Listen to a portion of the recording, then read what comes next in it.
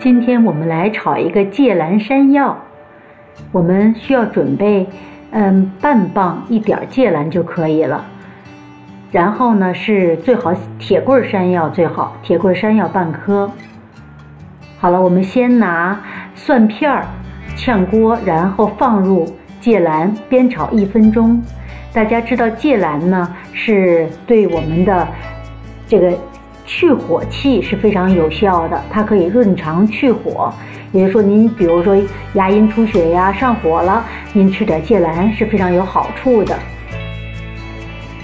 好，山药呢，我们要提前去把它的皮去除，然后呢切成大斜片，在水中浸泡1分多钟，在凉水当中浸泡，然后我们再把它放入锅当中。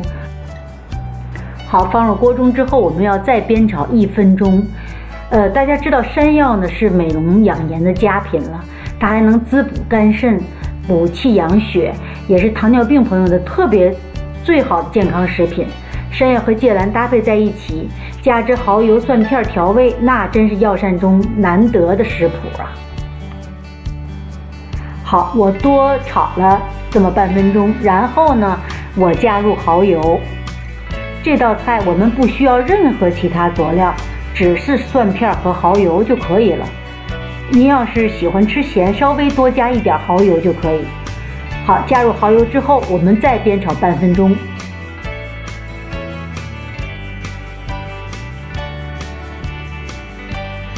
然后就可以出锅装盘了。这道药膳可以说是养颜佳品。谢谢您的收看，我们下次再见。